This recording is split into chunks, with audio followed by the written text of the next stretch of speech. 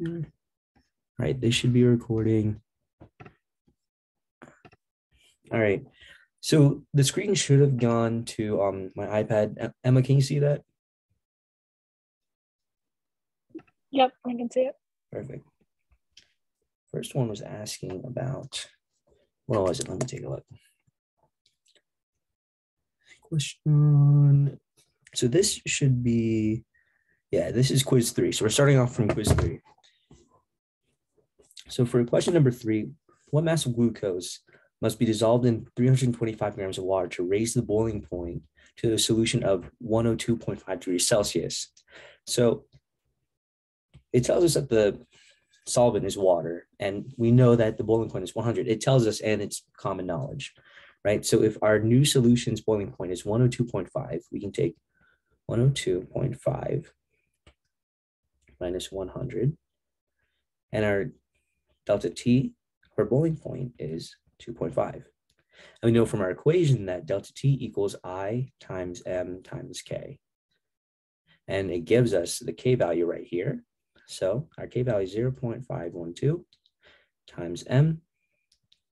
And our I value, our Van Hoff factor of our solute, is just 1 because it's a non-electrolyte, so there's only 1. So, and remember, if it's a pure solvent and there's no solute, the Van Hoff is just 0. And that's why the delta T is 0, because nothing's changing for a pure solvent. 2.5. So if we were to divide by 1 and divide by 0.512, divide that over here. And I actually don't have the calculations written down, so I think, unfortunately, you're going to have to watch me plug this in. Okay. 2.5 divided by 0.512. Our molality, B. Yeah, 4.88. And for molality is 4.88, we know that that is moles of solute over kilograms of solvent. And it tells us right here on top of that, all right, so we have 325 grams of solvent. So that's 0.325, right? So 4.88 equals moles over 0.325. We just multiply 0.325 over, and our moles is equal to 1.59. And remember, if 1.59 moles of solute causes this delta T, right? And we're looking at what mass of glucose, well, we have the molar mass. We have moles, and we're looking for mass, which is grams. So that's just a really easy conversion. Let's change it to red so we know what we're doing. So we have 1.59 moles. We have 180.2 grams per mole. And our grams will turn out to be 285 grams. I'll just say 286. And whenever I grade your test or your quizzes, there is a range. So don't worry if it's not exact. And the ranges are pretty generous, so don't worry. All right, let's move on to number 4. So the vapor pressure of a solution containing sugar has a molar, that's a disaccharide, molar mass 342 grams. You have 750 grams of water at 27.84 torr. What is the mass of the sugar of the solution? In the solution, the vapor pressure of water added with the solution is 28.35. So we know our equation. All right, so the pressure of a solution. Oh, hold on. Trying to see if anyone's in the waiting room real quick. Hold on, Emma. All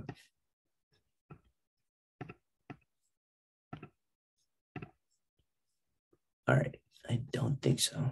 Thought I saw a notification. Okay. So our pressure of our solvent is equal to our, oh, my bad. I was writing solution. Our solution equals our mole fraction of our solute, I believe. Can you double check that for me? You guys will have the equation sheet, but is that the X of the solute? I'm pretty sure it is. It says P solution equals X solvent times P of the pure solvent. That's right. right? The more solvent there is, the greater the mole fraction, and the more the mole fraction, the closer it is to the P of the solvent. Yeah, that's right. Okay. And remember, the pressure of the pressure units used, it doesn't matter, because if you have torr over here, you have torr over here, they'll cancel out. So the pressure doesn't matter as long as they're the same on both sides. So the solution is 28.35 torr. This is 27.84 torr. X solvent. Oops. Just divide 27.84 on both sides.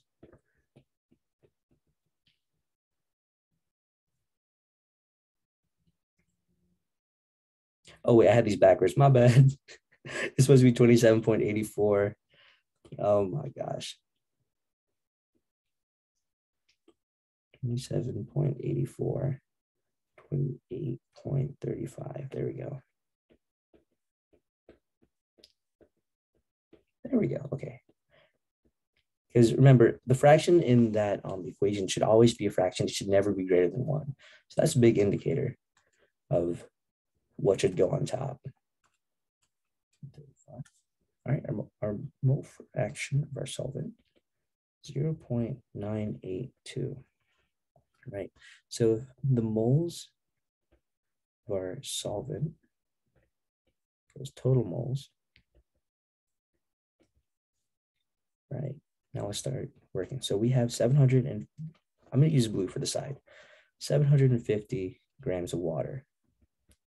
Let's change that to moles. So if water is 18.01 grams per mole,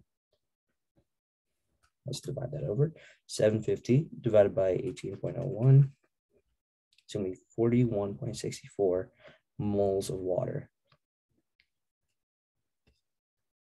Okay. So if our moles of solvent is now 41.64, our total moles is 41.64 plus, let's call it Y. Now, if that's the case, we only have one variable left, and that is Y. So if we were to, let's say, switch these up, so we would switch up like 40, we would have 41.64 divided by 0.982 equals, let's just write it out. Let's not be stingy with space. 0.982 equals 41.64 plus Y. And then we subtract 41.64 from that quotient. Let's do 41.64 divided by 0.982. That's 42.41 minus 41.64. Our Y is now 0.767 moles. And that's the moles of our solute. Now, what is the mass of the sugar? Well, again, this is just the simple part. We know what our solute is. We're not solving for it. We're not solving for the molar mass. It gives us the molar mass. So we just convert that molar mass, 300, oh, my bad. Convert our solved moles. There we go. 0.767 to get the mass. So we have 1 mole, it's 342 grams, and comes out to be times 342. It's 262.3 grams. And again, on the test, you'll find an answer that's pretty close. So obviously you pick that one, and then on your quizzes, there's always a range. Let's move on to number 5. So number 5, the reaction of nitrogen mono, my bad. This is 1035 stuff. Plus O2 is nitrogen dioxide. Second order in NO. So we have NO, my bad, 2. First order in O2. So all of our reactions are accounted for, and they have orders. At a particular temperature, the rate constant for this reaction is 7.1 times 10 to the 9th. What is the rate of the reaction when you're given these? So let's go ahead and write out our rate law. So from reading it, we know our rate law already. It's just K, which it is given. I'm just not going to write it out. NO to the second, O2 to the 1. And we plug in K, we plug in the NO they give us, and we plug in the O2 they give us. It's just writing out the rate line, plugging it in. These questions are really nice and very generous. Don't overthink it. And make sure you're very slow with your calculations, because you don't want to mess stuff up, especially with these scientific notation questions. So I'm doing 3.4 times 10 to the negative 2. Let me square that. All right, so that's 0.0156. And O2 is just 2.6 times 10 to the negative 4. Then our K is just 7.1 times 10 to the 9th. Let's multiply all that together. All right, times 2.6 10 to the negative 4 times 7.1 times 10 to the 9th. Our rate law is 2,133.98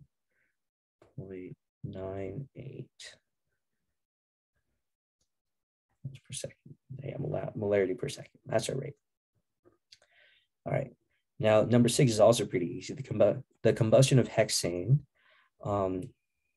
is given by this equation. It is found that the rate of C6H14 reacting at 1.2 molarity per second. What is the rate of formation of CO2? Well, these are the easiest questions, because if you're given a rate of the reactant, you can find the rate of all the others using the mole fraction, or the mole fractions and mole ratios in the equation. So like, let's just solve this out and I'll start explaining later. Let's use blue for this one. Okay, so if we have 1.20 molarity per second, right? And for every 2 moles of C6H12 or 14, we get 12 CO2. Right, just double checking. Yeah. All right, so let's just multiply that. 1.2 divided by 2 times 12. That is just 7.2 molarity per second. And that's pretty much it. And you're just using the ratio. So like if you're given this same beginning data, if you're looking at, if this is what the rate of one of the reactions is being consumed, what is the rate of the other reactant being consumed? So that would just be for every 2, use the laser pointer, for every 2 moles of hexane is reacting, you have 19 moles of O2 reacting.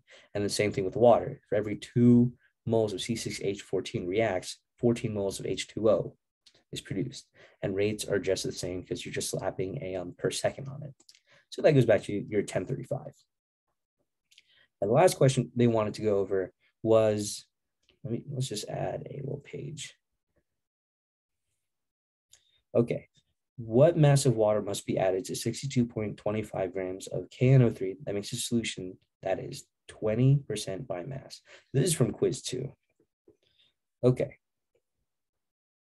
to 62.25 grams of, okay, if it's 20% by mass, KNO3, okay, well, this is where you make one of those assumptions, because, okay, 20% by mass, if you have, let's say, you can assume 100, but let's just make it this way. You can obviously like go through a really big thing where you assume 100 grams and then you do all that weird stuff. But I just do 62.25 grams. If that's going to be 20%, if that is 20%, let's say that's just 0.2. And you have 100% on top, that's your solution. And this is your solute. Do you get the logic here, right? Because like if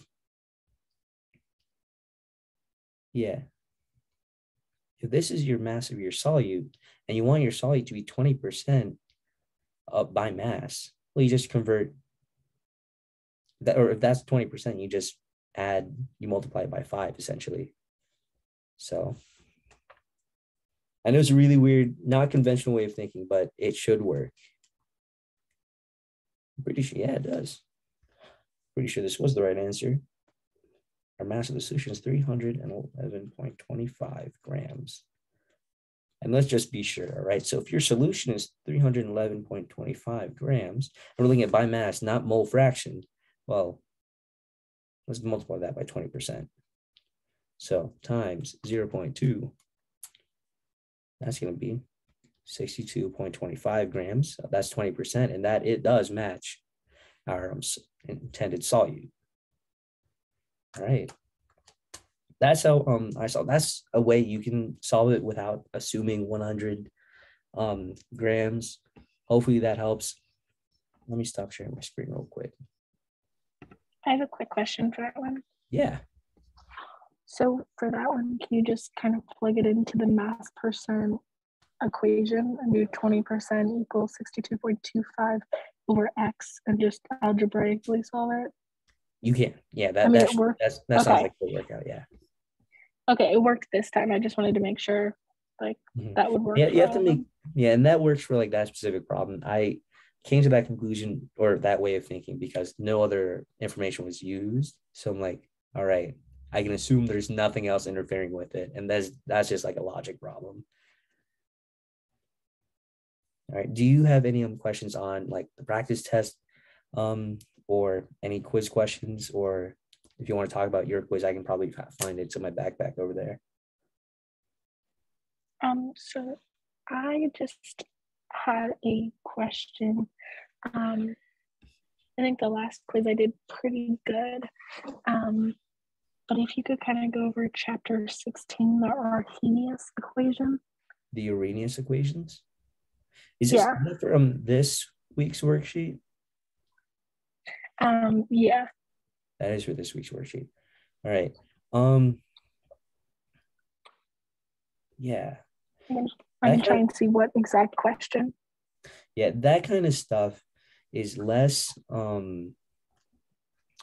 conceptual, more calculate. Oh, what? Another person coming in. Hey, Cole, I'm about to go over chapter 16 and your worksheet this week, if that's okay with you. All right. Now, Emma, are you okay with me just sharing my screen for worksheet 5 and like you see how like my thing is on it, or do you just, or like so you can like get a head start, or do you just want to like ask me specific questions? Because the only way I can probably answer like the generalization stuff is going through the worksheet, because I don't have like any any like infographic on that kind of stuff because it's pretty straightforward. Yeah, I'm good with that. Just our class today got canceled, so I wasn't really able to kind of go more in depth with it. So I'm good with just going over the worksheet. All right, that's good. Desktop 2. There we go. You guys can see this? Okay. We only see you right now. Oh, my bad. There we go. Okay. Let's go here. Okay. Now, I already worked on this. Some notes I want to say. When it's asking these kinds of questions, pay attention, because most of the time they are going to tell you like this is first order, this is second order. And I don't really remember, honestly, if there's like a big correlation with your reaction rates. Like if the rates we did last quiz where like you found the exponents, I don't know if there's too big of a correlation with that. And then these calculations, I'm kind of rusty on that because to my knowledge, I think there's something else that goes into it, but don't quote me on that. Okay. So for the first one, reaction A plus B, and R is just like supposed to be an arrow. Those are the products, the following rate law, where the rate equals K times A, and since there's no exponent, you just assume 1, where K is just a per hour or on a basis of time. So the overall order of the reactions first, because I'm pretty sure that's the highest exponent. I think that's the minimal correlation that we're going to talk into depth about. Reactant B is not included in the rate law. That's because it's the 0th order, because remember those situations in those graphs they talk about, right? So the graphs from last quiz, so if you have a reactant, let's just call that rate. And a reactant, let's say it's just our good old friend I minus, right? If there's 0.02 molarity, there's 0.04 molarity. If that increases by a factor of 2, but our rate increased by none, so let's say like this is 8.0 times 10 to the negative 3. This is, again, 8.0 times 10 to the negative 3, right? If this is by 1, so 1 equals 2 to the n. Well, no matter how much we change this rate, or not rate, how much we change the reactant, the rate does not change. So 2 to the what power equals 0, and that's just 0. So that's what your exponent is, 0th order, so you just don't include it in the rate at all.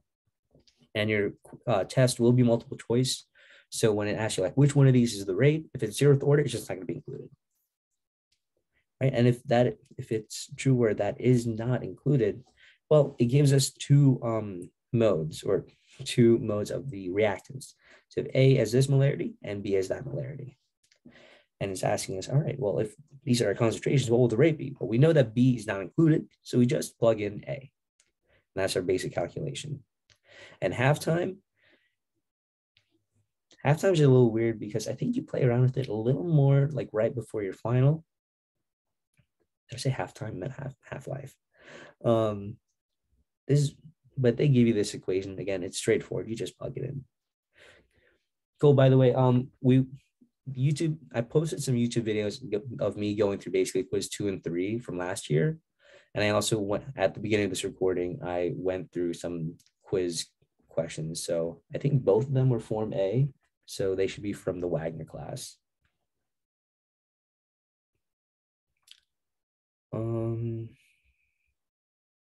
Ooh, yeah, these ones are fun. Okay. So how long in minutes? I'm talking about this one right here. How long in minutes would it take to react 14.5% of A? So let's go back to no, well, I guess it's the same thing. So if our rate law is rate equals K times A, and we know it's first order, well, we use our first order equations that they give us right here. Okay. I'm sorry to interrupt. Is there actually any way we can like start at E, the step right before that? Yeah, sure. Okay. If A has an initial concentration of 0.250 molarity, what is the concentration after 81.6 minutes? See the problem. Okay. Whoops. So E for me, I'm sorry. The way my iPad downloaded is like it split E into 2 pages, but this is all one question. So we know that it's first order, and we solved the half-life right up here, right? And if our half-life, if it uses hours, we have to make sure it's consistent. We have to make sure that our whatever time they give us is converted to whatever half-life unit that is.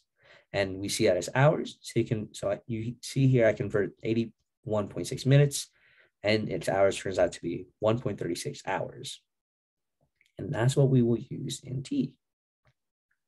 So if the K is the same as the K from before as 0.375, we plug in K, we have T because we converted the time they gave us. And this part is what's yummy, okay? So if the initial concentration right here is 2.5 molarity, that is going to be A naught, or A to the 0, not A to the T, but A to the 0. So that's just a matter of plugging it in now because your only variable left is the A to the T. So if we plug in our 1.36 hours here and our 0.375 from all the way up there, and then our given 0.250, that product and I guess subtracted sum will be negative 1.896. And when we're trying to convert it A, you just you make these to the power of E. So E to the this, E to the this. Then the E's and then the ln's cancel out. So you're just left with A. And then you just have E to whatever that number is. And if you plug it into the calculator, do not forget your negative. And if I were you, I'd just use parentheses because it just makes things a lot easier. Our A turns out to be 0.150 molarity. And we're going to reuse that same exact thinking when we're solving F.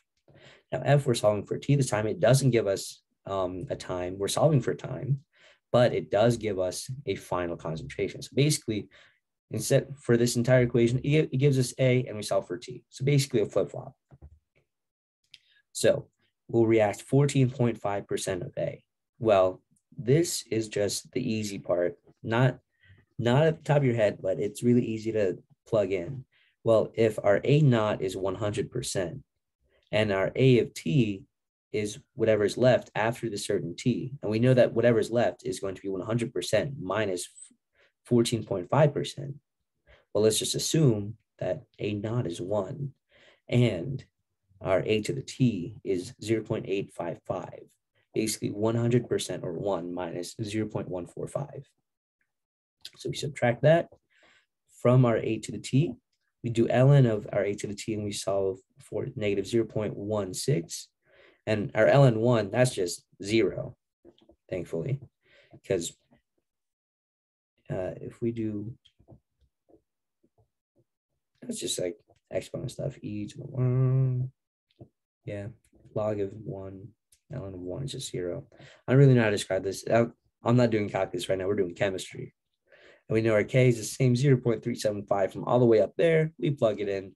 So 0 cancel out. You're just left with a negative. Well, the negative will cancel out as well. So you just divide 0.375 over this 375. And then we get, oh, wait, hold on. How did I get this? Sorry, I'm trying to go back to see what I did.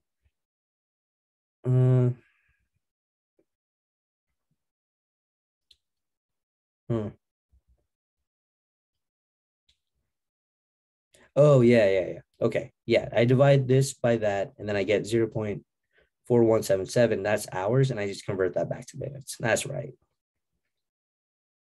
And you can see, like, in the test, like, they'll ask you, all of them will be standardized to hours or minutes. You just choose which one. So if it's minutes and you find hours, just convert it to minutes.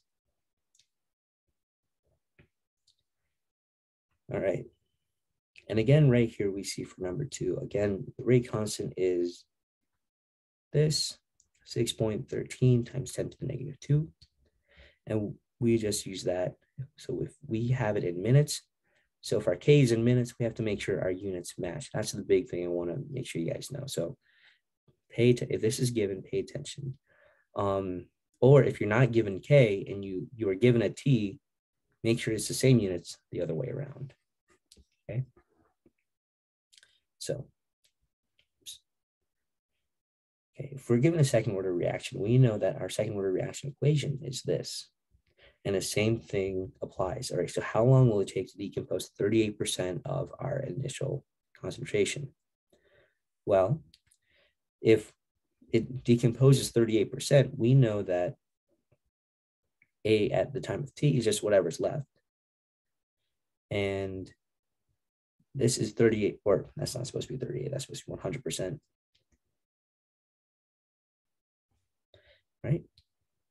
0.025 molarity. I plug that into there, and then I just take 62% of that. So I multiplied 0.025 times 0.62. I ended up with 0.0155. And then all we have left is K and T. K is given right here. So we just solve for T right there. That's our only variable left. And we just plug that into calculator. And that turns out to be 400 minutes. Any of you guys have any questions as of right now? No? All right, cool. All right. The activation energy, our equation is going to be given right here. And you see how I annotated where all the stuff will go. Okay. So first off, if the rate constant doubles, so if, I'm going to keep it red. Let's keep it small. Doubles when the temperature at which the experiment is performed is increased by 10 degrees Celsius. Okay, so if K2 equals 2 of K1, right? And if we divide K1 over Well, K2 over K1 equals 2. And that makes sense. Like if K1, if that was a rate of 4 and it doubled to 8, 8 divided by 4, that's just 2. And right here, we see the same thing. K2 over K1, that's just 2. So it's just going to be ln of 2 on that side, right? And if our R factor is a constant, it is a constant, never changes, 8.31 times 10 to the negative 3. And I think that's in joules. No, kilojoules. We just plug that in. And right here, you have to make sure you have to put in the right one. All right. So if T1 is the initial temperature and 308 is the new temperature, we added just 10 degrees Celsius to each of these. And Celsius and Kelvin are the same size scale, just different numerical values. So the difference is the same. So after we plug that in, 1 over 298 minus 1 over 308, and then we basically, whatever product we get for this, we divide that over. T1, whoops, minus T2, we divide that over, they'll cross out. And then we multiply R over, and then our activation energy calculates out to this. Are there any specific questions you guys want to go over? Because we will be going over like all of this tomorrow. I have a question about this one that we're about to do right now.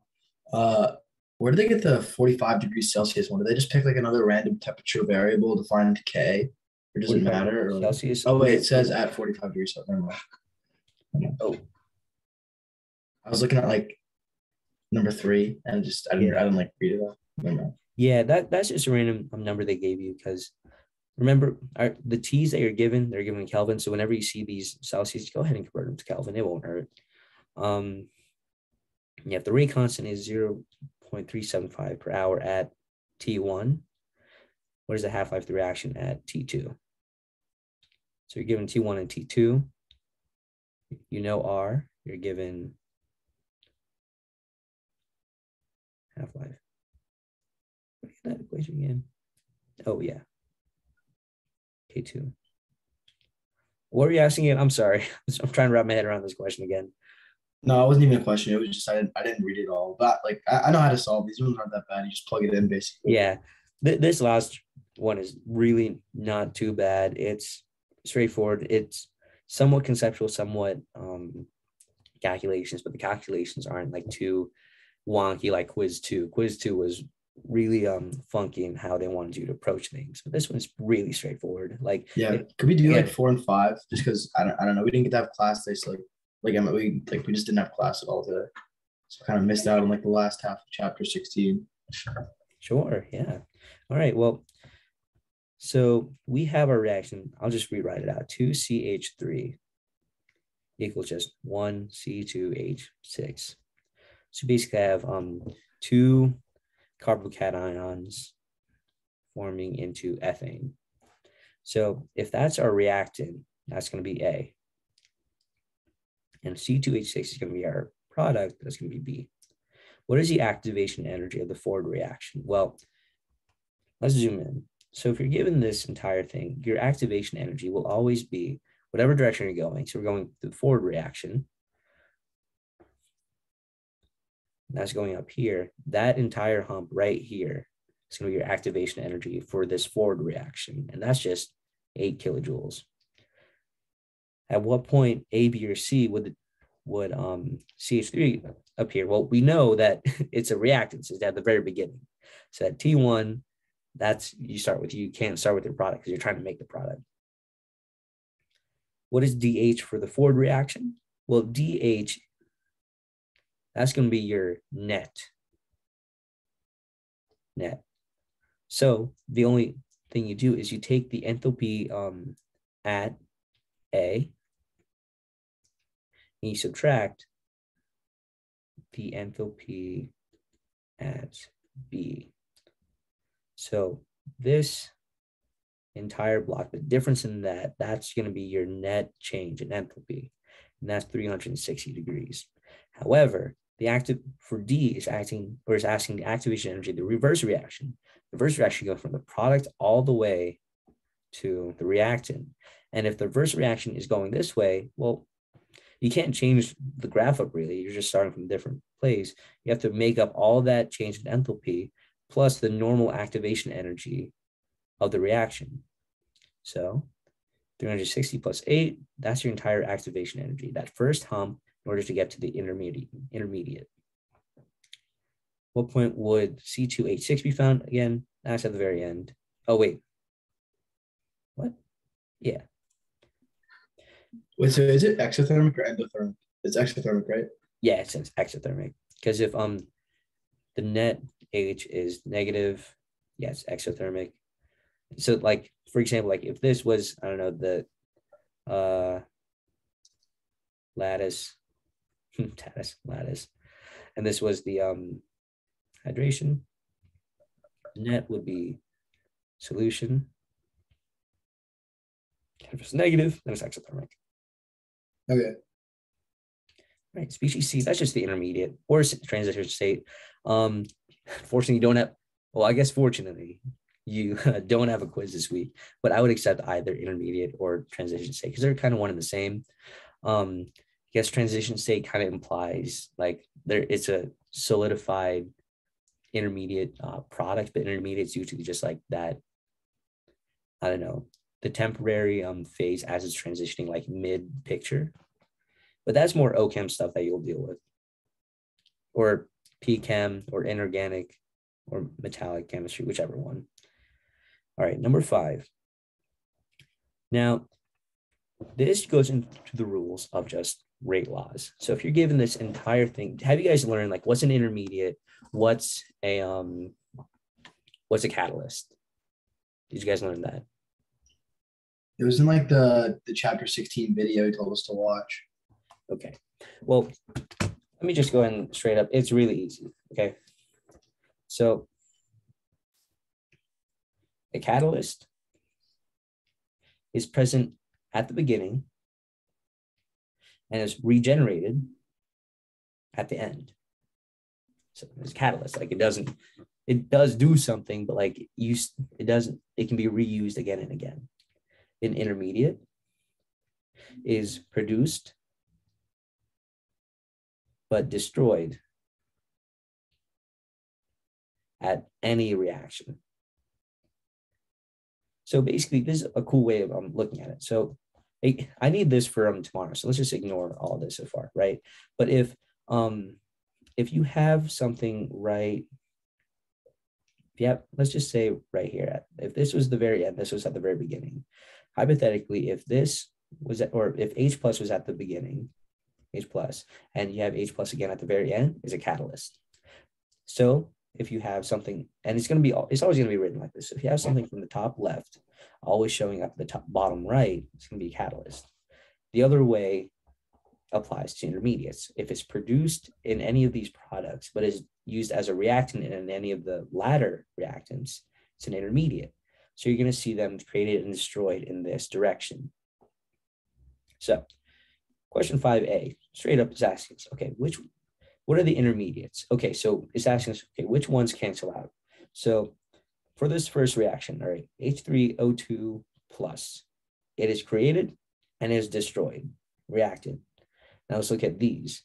So H2O is produced, but there is no H2 as a reactant. So that's not going to be an intermediate.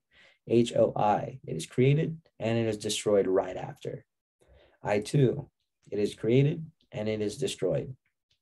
OH, it is created and then it's destroyed. And again, H2O, created, but it's not destroyed anywhere in these reactants. I3, that's also going to be produced, not really destroyed, but it's the final product, right? And remember, the rate law is usually based off whichever one's a slow reaction, because if all of these are fast, they have to depend on the slow reaction. It's like you're running a marathon and you're like, there's a good friend of yours slowing you down. Like you don't want to leave him behind. You have to wait for your slow friend. And that's all good. That's your rate law. That's what everyone's speed is. We'll go at the same speed as the slowest person there, just to make sure, because ethically in that metaphor, you ethically can't like leave your friend behind. But for chemistry wise, you physically can't. Can't use anything that's not there. All right. according to the reaction is what is the rate law? So the rate law, if we know that our slowest reaction is going to be a rate law, then we just use those reactants like this. Identify the intermediate step. Yeah, so our rate law is just going to be rate equals K, and whatever our reactants was for the slow, and we know it's H3O2 plus then I minus. You guys talk about where you get the exponents from? Is it just the rate order? Yeah, where you get the rate order. So like if you write it out, how do you know what exponents they have? I'm sure. I don't know. If it doesn't explicitly tell you, the safe way is just whatever is the slow reaction, you just take the coefficients. I just wrote 2 just in case, but like both these have coefficients of 1, so their rate reaction is going to be 1. That's the only time I'm pretty sure you can correlate that kind of stuff, because you don't really want to make assumptions like that. But that one, that's okay. That's okay, because you're splitting up this entire reaction into a bunch of different reactions, which is what happens in real life. Whichever one's the slowest one, all right, you can physically pinpoint which ones are the rate law, and then you can just use whatever x or coefficients they have as the exponent. Now, rate law, write the rate law for the first step of the mechanism and solve for the concentration of the intermediate. All right, well, rate law for the first step of the mechanism, solve for the concentration of the intermediate. Well, we just put them next to each other, right? Okay, so what I'm trying to do here is H3O plus. I know I wrote H plus. Is that O2? Oh. Okay. Yeah, that's right. Okay, since this is reversible, there's a rate law that way and a rate law that way. That's reversible. So in this forward reaction, each of these are going to be our reactants. So it's going to be H2O2 to the 1, H plus to the 1 equals L times K equals the rate. In the reverse reaction, we're going to have just H3O2 plus to whatever exponent you have times K. That way, I'm pretty sure it's going to be 1. But if the rate law is the same, because you have the same reaction, the forward and the reverse should be the same rate. So they just cancel out. And you can just basically replace H3O plus in here. You can just replace that with H2O2 and H plus. And then you get this total rate where you just replace the H3O2 plus with what, well, basically its components, what makes it H3O plus. Yeah, that's it for number 5. And right now our review session is about to end because I have something I'm coming up. But do you guys have any last minute questions before I end things? I have like a really, really basic question. Yeah. I was doing the practice test and I had the moles of something and I had the grams of something, but I couldn't find the molar mass. And I know it's like you just divided or something like that, but I like couldn't. Say that one more I time. don't know. So I had the moles of something, like I had like 4.666 moles, and I had like 60 grams, and I was trying to find the molar mass of it. Is that possible to do with those two numbers? Yeah. So whatever moles you find should be a byproduct of whatever grams they give you. So like the grams they give you, that does something in the reaction that causes either a delta T or it makes a molality that causes that delta T. So you just do whatever grams you have divided by the moles. 2 grams divided by moles. So I do like 60 divided by 4.666. Yeah, that should work out, I think. Okay, that makes sense. Get it right. All right, is that it? Thank you. I'll see you tomorrow. Yeah, see you tomorrow, guys. Peace. See ya. Have a good one. You too.